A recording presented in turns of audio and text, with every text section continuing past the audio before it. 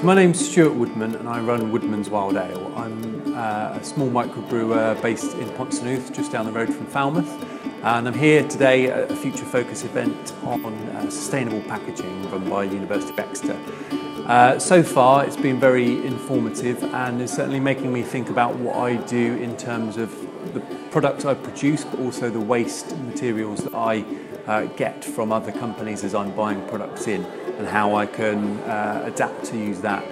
And I'm looking at what I do, obviously from a small company point of view, but what I can do to really add value to my products, but also do it in the most sustainable, environmentally friendly way. My name's Tanya Blackman. I run Cartha. We're a commercial cleaning company based in Truro, and Cartha means to clean in Cornish.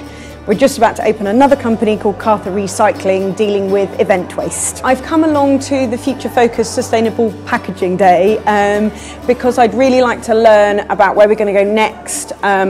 We've designed a bin system for festivals and events, but we'd be collecting plastic, glass, all sorts of anything that can be recycled.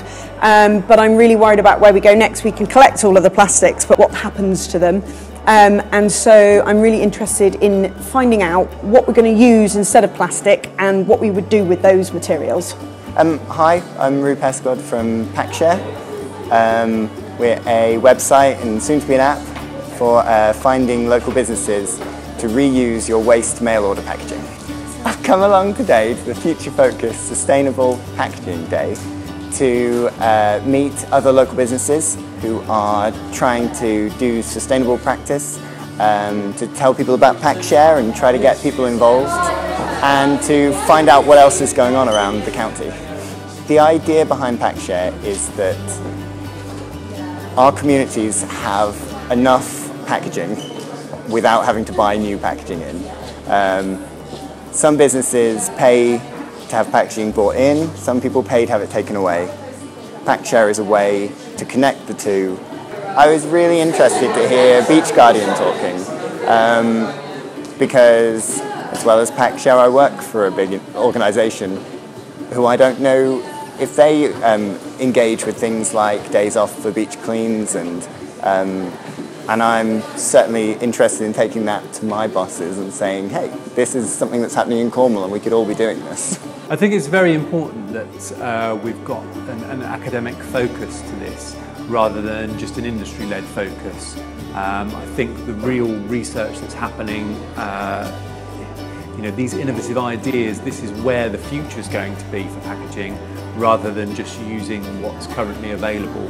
So I think this idea of thinking of ideas and almost having a problem that you then want to find a solution to rather than just finding the easiest option that's currently available, really looking to create new solutions is so key with the research that's been done. So the academic research to me is really important because whereas we're on the ground and we're going around actually picking up the waste, we don't have time to research where it's going next, whereas these people do. They'd know a lot more about it than we do.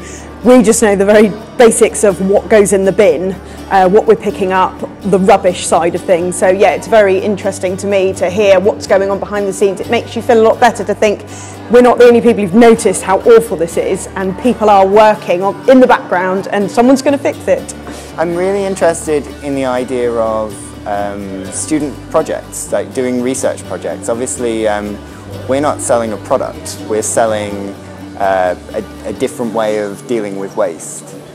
And so there is a lot of research into that I think that we could benefit from. Things like students doing research and talking to academics about what they know is just always going to be more useful to businesses like ours than manufacturers and things.